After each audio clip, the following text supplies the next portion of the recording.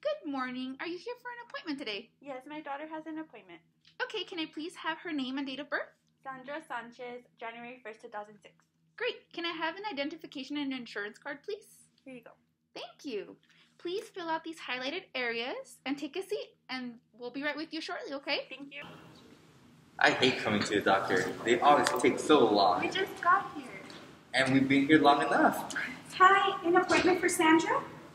Finally. Good morning. Go ahead and follow me. Okay, Miss Sandra, go ahead and follow me. And then we'll have you go ahead and just sit up here on this table. Okay. Your nurse will be right in with you. A few moments later. How can I help you with today? Well, first of all, it's my acne. I've been struggling with it for a while now, and it's just so annoying. I've been growing a lot of hair lately. I've been told it's normal for a girl my age, but it's in my chest and back, and I don't know if that's normal. We also noticed that our daughter has recently gained weight. She's always struggled with her weight, but she's been struggling with more recently. Honestly, if you ask me, I think it's puberty, but my daughter and wife seem to be worried. And I guess it's better to be safe than sorry, which is why we're here today. Like I said, I just hope we can get to the bottom of this. We hate to see our daughter in pain. Are there any tests that we can do to figure out what's going on? I'm also worried about something else, but I don't want my dad here when I say. This better not have anything to do with that punk Bobby. Can you just leave? I'll handle this. Alright, but I don't have to. I'll give that Bobby a good kick in the butt. Well, it has to do with my menstrual cycles. Based from what they told me at school, I don't think I'm very normal. Okay, Sandra, so you're saying that your periods are abnormal, excuse me? I think so.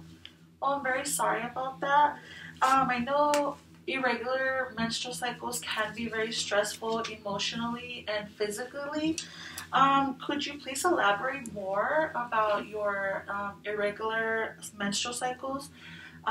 When was your last menstrual cycle and how long was it for? Well, from what they told me at school, I know it's supposed to be every month, but I've been getting them like every 2 to 3 months, sometimes like 6 times a year, and it's a very light flow. My friends usually experience cramps, but I'm always in more pain where I just want to curl up in a ball and cry. It just hurts so much. I'm so sorry to hear that.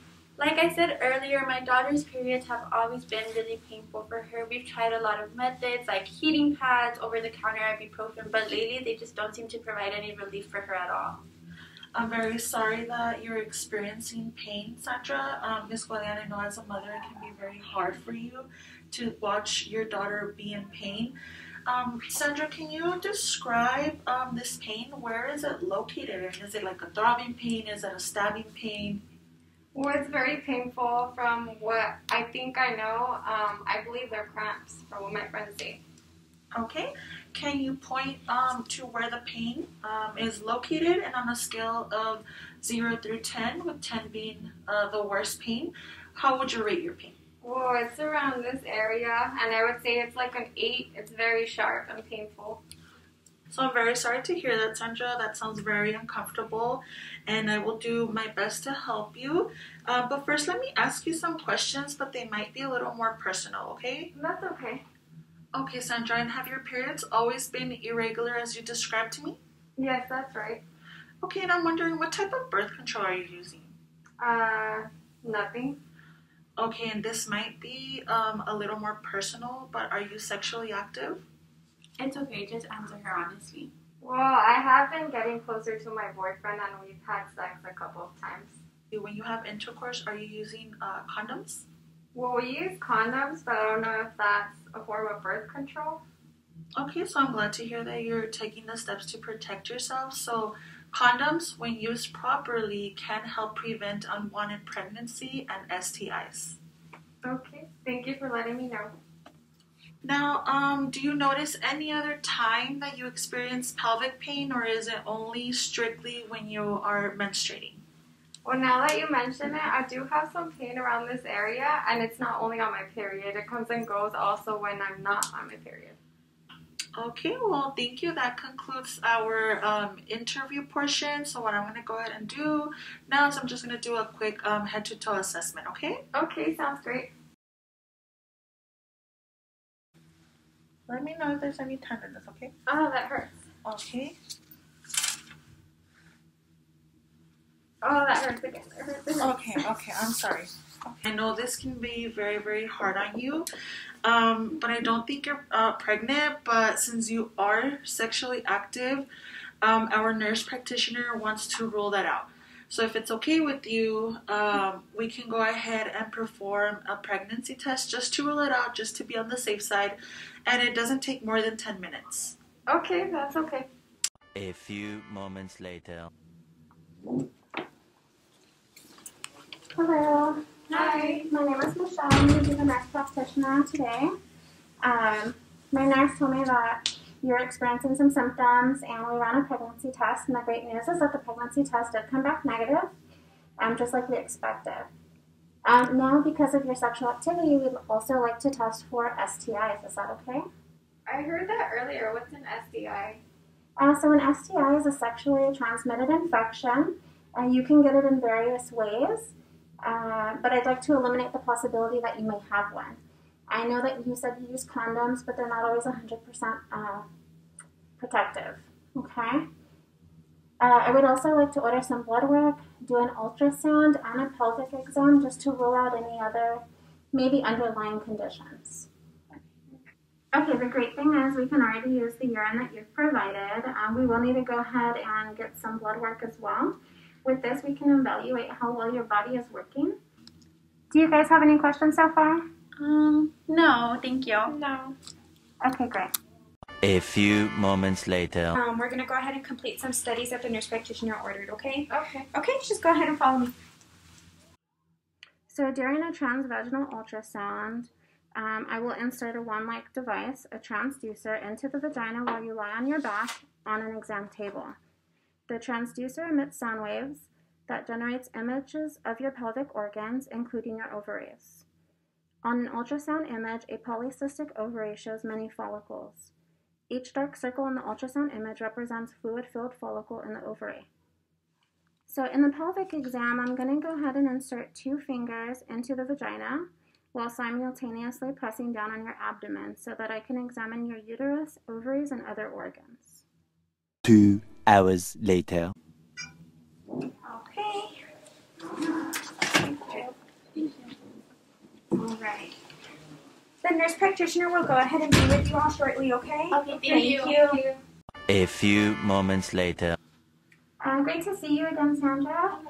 We got your results in, and we now know the cause of all your symptoms and pain, and you have polycystic ovary syndrome, also known as PCOS.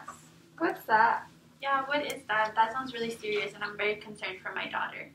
Definitely. I know it's very scary, but your worries are completely valid. I will explain everything to you as best as I can, okay? If you have any questions, just stop me and I'll be happy to answer them. I know that polycystic ovary syndrome is a condition that affects about 6 to 15% of women in your age group that are of reproductive age. The condition does cause irregular menstrual periods because monthly ovulation is not occurring. Ovulation is when the ovaries release an egg into the fallopian tube so that it can be fertilized with sperm. With PCOS, the male hormones, also called androgens, are elevated, so it can cause acne, irregular and infrequent periods, weight gain, trouble losing weight, and pelvic pain, all of which you are having. PCOS can even cause excessive facial hair, hair loss, infertility, high testosterone, fatigue, and when left unmanaged, it can lead to obesity, diabetes, and even sleep apnea. So how can we cure this and make my daughter feel better? Unfortunately, PCOS is not something that can be cured, but we can definitely manage the symptoms. Some of the options we have are getting Sandra on birth control, which will help regulate her periods. The birth control can sometimes help control the acne as well. Now, PCOS can predispose Sandra to type 2 diabetes, which is why she will need to live an active and healthy lifestyle and eat a well-balanced diet. Being active and having a balanced diet can also help with weight gain that she's been experiencing due to the PCOS. It is important that you eat a diet low in inflammatory foods, such as refined carbs and highly processed foods. You also want to increase your intake of foods rich in protein, healthy fats, and fiber. I will also prescribe metformin, which is a diabetic medication. And what this is going to do is help improve your insulin resistance and lower blood sugar. PCOS can also cause high cholesterol, which Sandra does have based on her blood results. So I will start her on Lipitor today. Do you have any questions so far? So what about the extra hair growth on her body and the cramps? So to reduce the excessive hair growth, I can prescribe a medication called spironolactone, and what it's going to do is reduce the male hormone and the androgens that are causing the hair growth. Once her PCOS is managed and we get it under control, the pain should also dissipate as well. Okay, that's fine. I just want her to feel better. It really hurts me to see her in so much pain. I understand. Are these medications going to control my breakouts? So yes, Sandra, the birth control should help control the acne breakouts. It may take a little while before we find a birth control that works for your body, but I'm going to go with you through this journey together so that way we can address that, okay? Now, once you are ready to have children, it may be a little more difficult for you to get pregnant when you're older. We can explore options such as progesterone therapy to help you ovulate and prepare you for pregnancy, okay? Okay, you had said something about infertility. What does that mean? So infertility just means it makes it a little bit harder for you to get pregnant, but I know you're not worried about that now, right? Okay, no, I don't want any kids yet. Good, Sandra. That is the right mentality to have. Do you guys have any other questions? No, not right now, but thank you so much for your patience. Thank you. Oh, no, you're very welcome. So what I'm going to go ahead and do is send all the medication prescriptions to the pharmacy.